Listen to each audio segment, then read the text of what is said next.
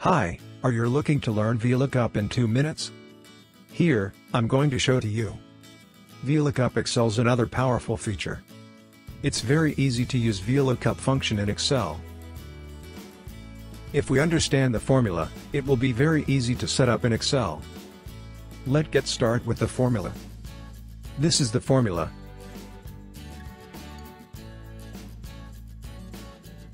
So, this is the table which we going to look up for data. Here, in the finding sheet, I have created a table. Now, we're going to set up the VLOOKUP formula in this table to look up data from summary sheet. Start the formula with equal sign. Type VLOOKUP and follow by open bracket.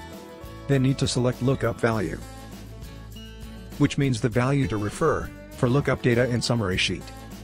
Now we are going to find staff name by refer to ID number 12006. So, we select column A2. Followed by comma sign, then select the respective table to look up for the data.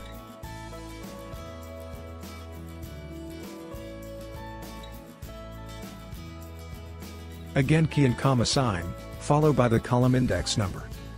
Column index meaning, the column number in table from which the matching value must be returned.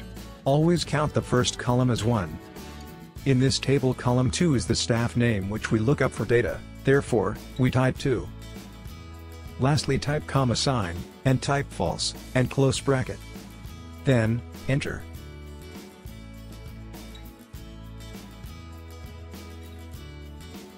That's it. We able to set up VLOOKUP formula to find staff name, by ID number.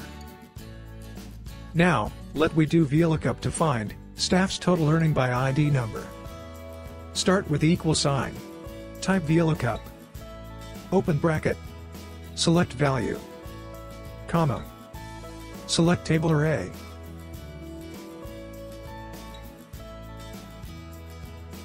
Comma. Type column index 7. Comma. Type false. Closed bracket. And enter.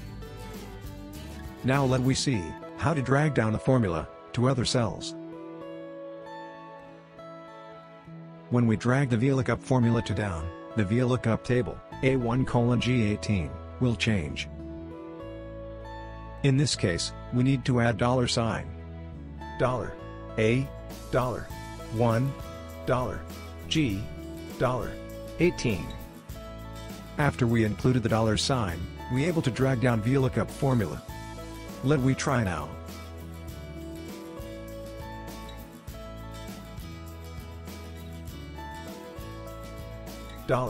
$A, $1, $G, $18.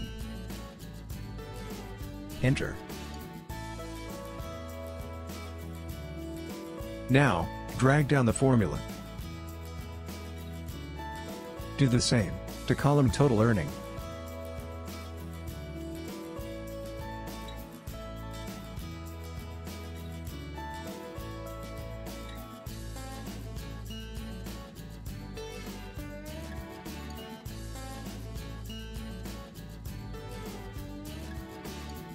Done.